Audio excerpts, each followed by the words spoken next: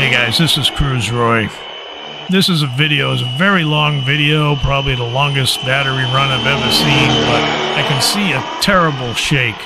And I don't think the gentleman saw it until he reviewed his 360 camera footage. He's got quick grips on there, and I still think that they have enough slop to cause a blade tracking issue.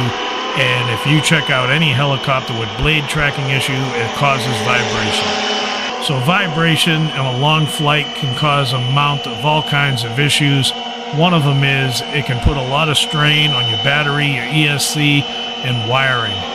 And what you see coming up is I think the tail motor failed. It just shut down, causing a nice crash for, what is it, an $800, $1,100 bird that you really had to get parts for.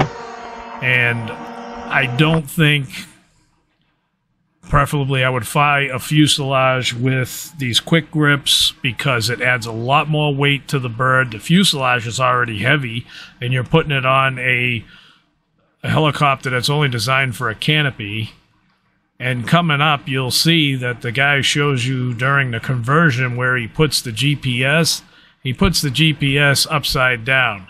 He must have been flying in 3D mode because it would have never picked up GPS, but that would have never caused this crash. It was something else, either servos, or it might have been the quick grips and the blade tracking altogether. So please be careful flying these. I have nothing against Flywing. It's a good idea.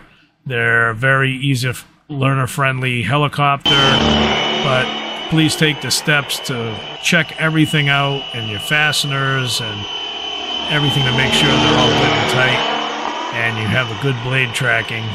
This is Cruise Roy, and I'm out of here.